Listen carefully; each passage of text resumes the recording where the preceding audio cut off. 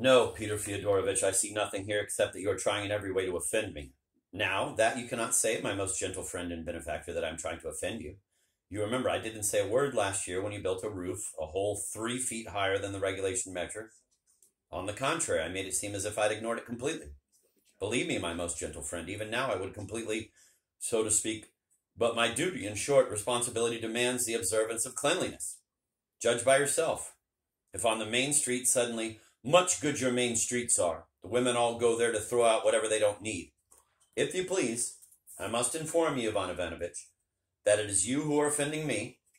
True, it does happen occasionally, but for the most part only by the fence, the sheds, or the storehouses. But that a sow in Faro should get into the main street, into the square, such a thing, what of it, Peter Feodorovitch? Sows are God's creatures.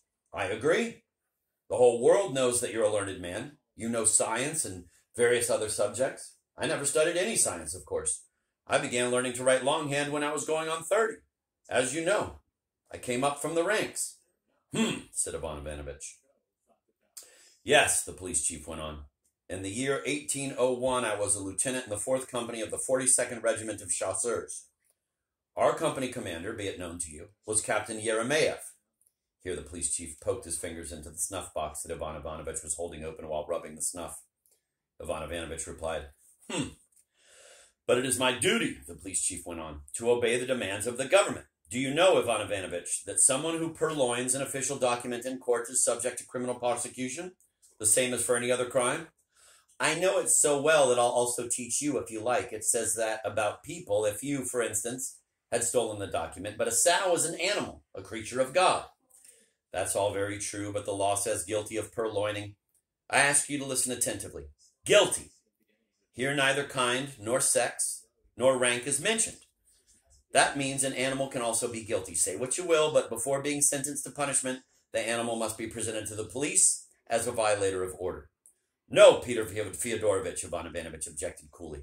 That will not be. As you wish, only I must follow the instructions of the authorities. Why are you trying to scare me? Really, do you want to send the one-armed soldier for me? I'll tell my serving woman to drive him out with a poker. He'll have his last arm broken. I wouldn't dare argue with you. In that case, if you don't want to present her to the police, make whatever use of her you please. Butcher her for Christmas whenever you like, and make some hams, or just eat her. Only if you're going to make sausages, I'll ask you to send me a couple of the ones your Gapka is so good at making, with pork blood and fat. Maya Grafevna Tofevovna loves them very much. I'll send you a couple of soft sausages, if you please. I'll be very grateful to you, my gentle friend and benefactor. Now, allow me to tell you just one word more. I've been charged by the judge, as well as by our acquaintances, to reconcile you, so to speak, with your friend Ivan Nikiforovitch. What? With that boar? I should be reconciled with that churl? Never. It will not be. It will not. Ivan Ivanovich was in an extremely resolute frame of mind. As you wish, replied the police chief, treating both his nostrils to snuff. I wouldn't dare give advice. Allow me to tell you, however, that you're quarreling now, but once you're reconciled. But Ivan Ivanovich began talking about hunting quail, which usually happened when he wanted to change the subject. And so, having achieved no success, the police chief had to go back where he came from. Chapter 6, from which the reader may easily learn everything contained in it.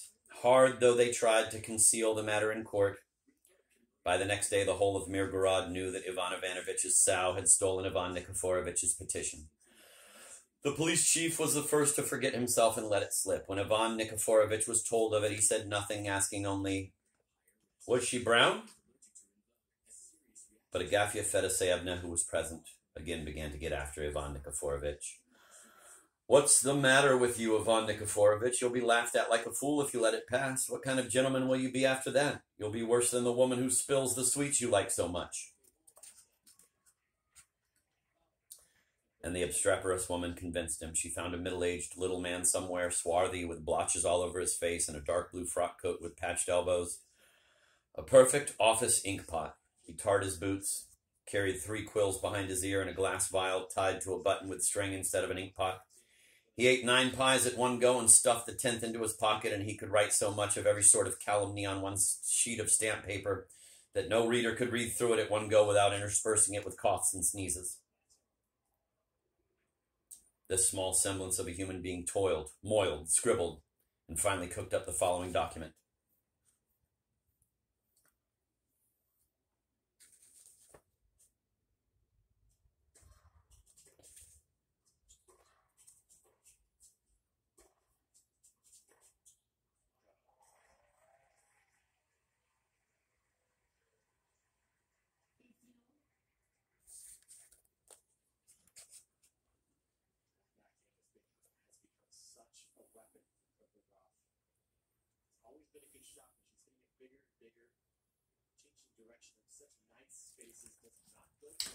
I'm going to have to find recourse in Constance Garnett, which of course somehow I managed to drop my bookmark out of so that I have to look through it. There we go. I found it. I guess I'll start from the beginning.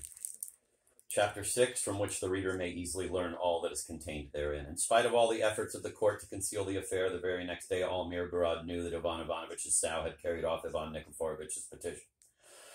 The police captain himself, in a moment of forgetfulness, first let slip a word. When Ivan Nikiforovich was told of it, he made no comment. He only asked, "Wasn't it the gray one?" Pretty sure the other one just said brown. Isn't it amazing that the translators will change a color? But Agafia Fedoseyevna, who was present at the time, began needling Ivan Nikiforovich again. "What are you thinking about, Ivan Nikiforovich? You'll be laughed at. As a fool if you let it pass. A fine gentleman you'll be after this. You'll be lower than the peasant woman who sells the donuts you are so fond of." And the pertinacious woman talked him around. She picked up a swarthy, middle-aged man with pimples all over his face and a dark blue coat with patches on the elbows, a typical scribbling pettifogger. He smeared his high boots with tar, wore 3 pins in his ear, and a glass bottle by way of an inkpot tied on a string to a button. He would eat 9 pies at a sitting and put the 10th in his pocket and would write so much of all manner of legal chicanery on a single sheet of stamp paper that nobody could read it aloud straight off without intervals of coughing and sneezing. This little image of a man rummaged about, racked his brains, and wrote, and at last concocted the following document.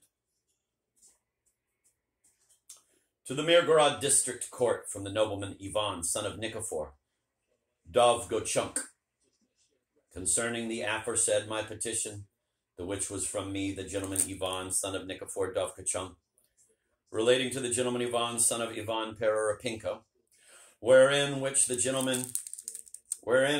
district court of Mirgorod has manifested its partiality, and the same brash arbitrariness of the gray sow, which was kept a secret and has reached our ears from persons in no way concerned therewith. Whereto the partiality and connivance as of evil intention falls within the jurisdiction of the law, inasmuch as the aforesaid sow is a foolish creature and thereby the more apt for the stealing of papers.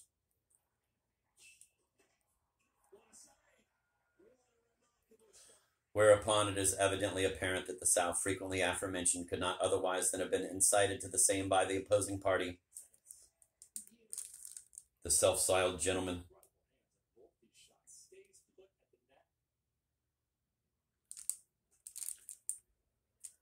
Ivan, son of Ivan Pererapinko, the same having been already detected in housebreaking, attempted murder, and sacrilege. But the aforesaid Mirgorod court, with its characteristic partiality, manifested its tacit connivance, without the which connivance the aforesaid sow could by no manner of means have been admitted to the stealing of the paper, inasmuch as the Mirgorod district court is well provided with service, to which intent it is sufficient to name one soldier present on all occasions in the reception room, who, though he has a cross eye and a somewhat useless arm, is yet fully capable of driving out a sow and striking her with a stick, wherefrom the connivance of the aforesaid Mirgorod court thereto is proven, and the partition of the ill-gotten profits therefrom on mutual terms is abundantly evident. The aforesaid robber and gentleman Ivan, son of Ivan Pererapinko, is manifestly the scoundrelly accomplice therein.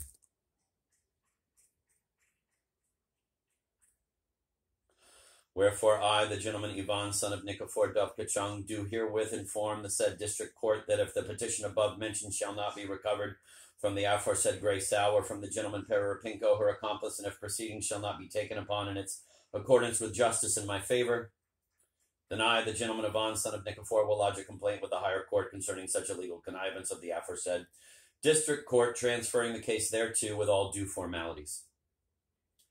Ivan, son of Nikifor Dovkachung, gentleman of the Mirgorod district.